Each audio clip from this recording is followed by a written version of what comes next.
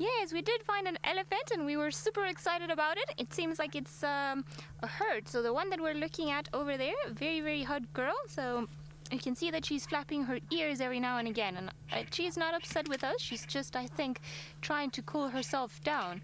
So like we said, it's a very hot afternoon today. And when they flap their wings like that, they create a bit of a current of air. And that helps with the cooling of the blood and the vein system on the, what do you call it, the back part of their ears. And thank you.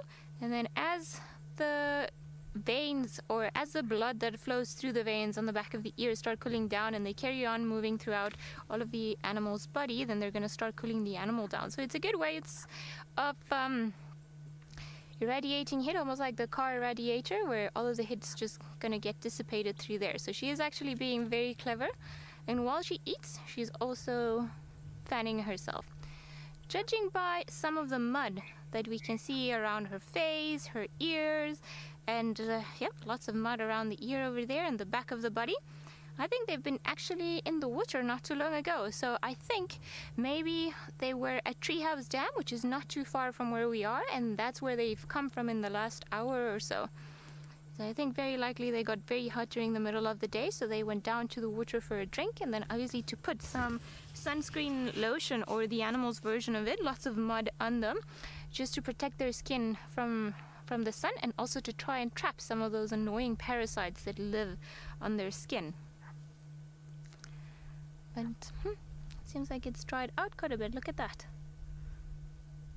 That is wonderful. It looks pretty, it already looks very rough. They've got a very rough skin, very thick skin, but now with the mud on top of it, it almost feels like, you know, like soil.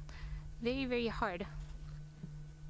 And of course, she is having a delicious, what is it that you're eating there? Bush willow. Yummy, yummy. So you see, they'll eat a lot of bark at this time of the year, and she'll put it at the back of her ear, and it's almost like they're eating a cob, a corn cob. They'll start almost like rotating it in their mouth, and just as they do that, then the bark is going to rotate. You see now we can't see the same part as earlier, and she starts doing that just to try and get the bark out and get to the juicy part underneath. That's normally the cambium layer that she's after, where all the sugars... okay, well, you got tired of the one that you had. And in case you were wondering, that's how trees succumb to the mighty force of elephants.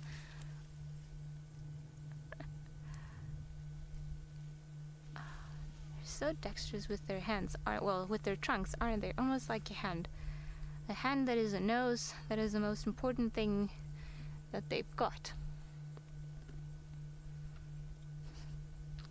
It's funny, it's almost like when you see those old movies with people eating grass and then the grass is sticking out of their mouth. That's how sometimes I feel elephants end up looking when they eat the small branches or the tree trunks like that.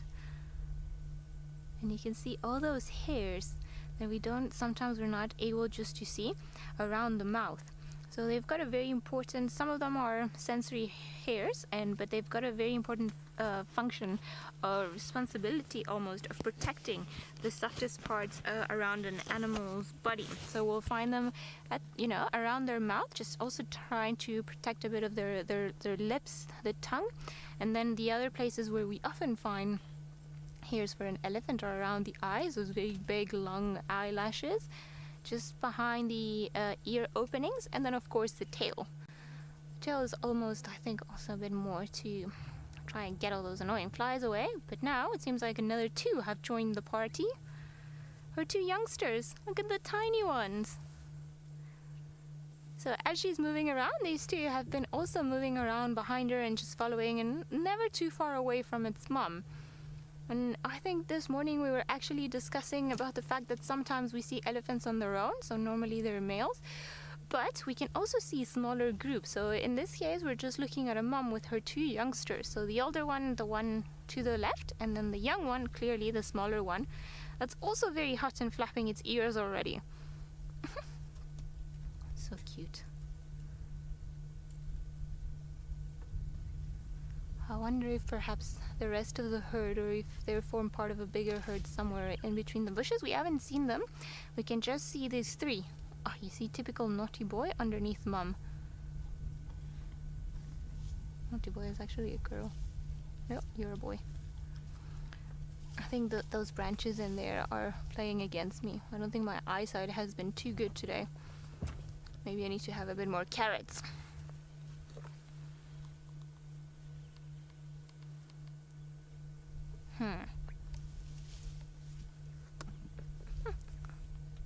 See, isn't this typical behavior for the youngsters? They've all eating the the tree that the mother was busy eating before. So likely she's already made it a bit easier for them to peel off some of the other branches, and that's why they're there. Or if not, they're just having whatever it is that she's already broken off that she doesn't want to eat anymore, just because it's a bit easier for them. But also good technique, learned from the mother. You see the tree trunk goes all the way to the back of the mouth, and then that's where the molars, the big teeth, start crushing everything.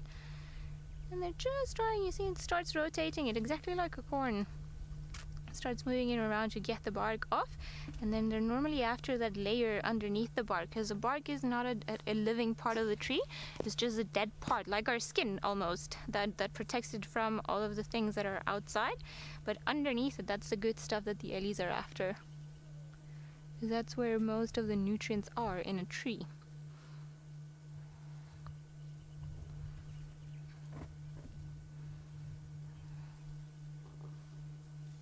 Teresa, you're wondering how long the young will stay with their mother.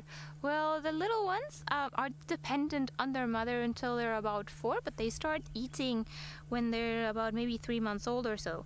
But again, they just need the milk until they're roughly about 4 years old, just to sustain their diet. But the females, as they get older, they will stay, or very likely they will not go anywhere, and they will stay in the same herd where they were born into. Whereas the males, when they start becoming adolescents, so around about maybe 12, 15 years of age, then they'll start this very slow process of becoming independent from their herd. So they'll just start lagging behind, or the herd will go further ahead, and then they'll just carry on making that distance in between them and the herd quite bigger, until they're just pretty much on their own. But it's a process that it's not like in some other cases where they get kicked out and from one week to the next they must go on their own. But it's a bit more of a gradual thing, if I can put it that way, compared to some of the other creatures. But having said that, the females also, they start becoming a bit less tolerant when they become too naughty.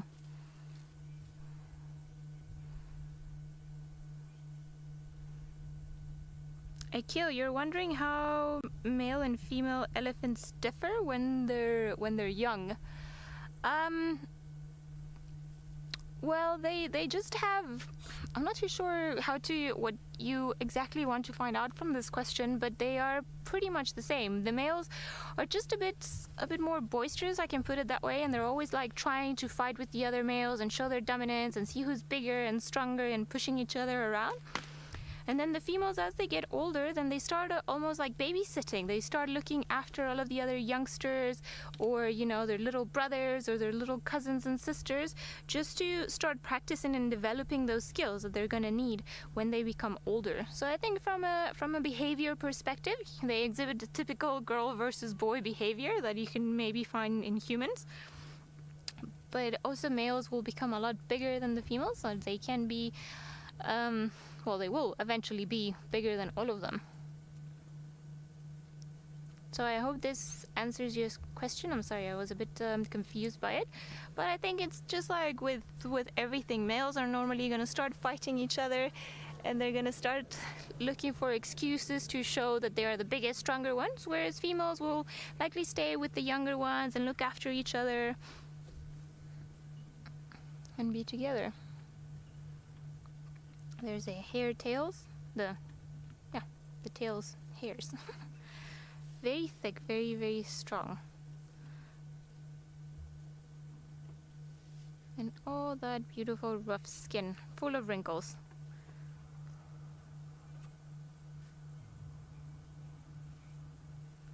Byron has an interesting thing he wants to show you. He's looking for trees today, so let's go over to him and